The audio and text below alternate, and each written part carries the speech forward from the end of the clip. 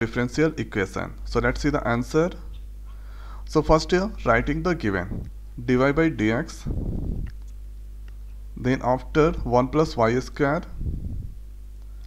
divided by 1 plus x square. Now x and y putting on the one side. So this we can write dy divided by 1 plus y square. And here dx 1 plus x square. Now then after here going to put integration on the both side. So this is now dy by 1 plus y square. And here this is now dx divided by 1 plus x square. So here difference integration of dy 1 plus y square, that is equal to tan inverse y.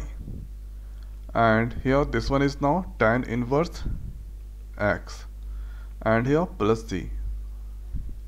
And after that this tan inverse putting on the left side. So this is now tan inverse y minus tan inverse x equal to c. Now using this formula tan inverse, this is now y minus x divided by 1 plus yx, and here it's equal to c.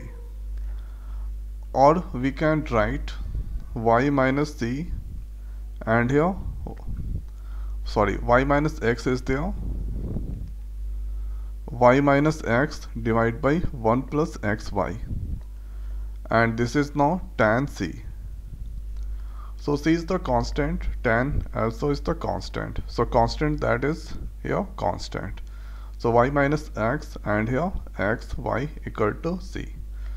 Or if you want, then you can write here c1. Okay, so this is the required answer of these questions. And this is the simplest way we can find the general solution of this differential equation. So write the given, then after put y place y in one side, x in one side. So here dy integration dy divided by 1 plus y square, that is tan inverse y, and here this is tan inverse x. Then after using this formula, then tan c, and c is the constant, then this also come cos c1 constant. So this is y minus x divided by 1 plus xy equal to c1. So this is the way we can find the general solution of this differential equation. So now in this video it's over. So thanks for watching. See you next week. Thank you.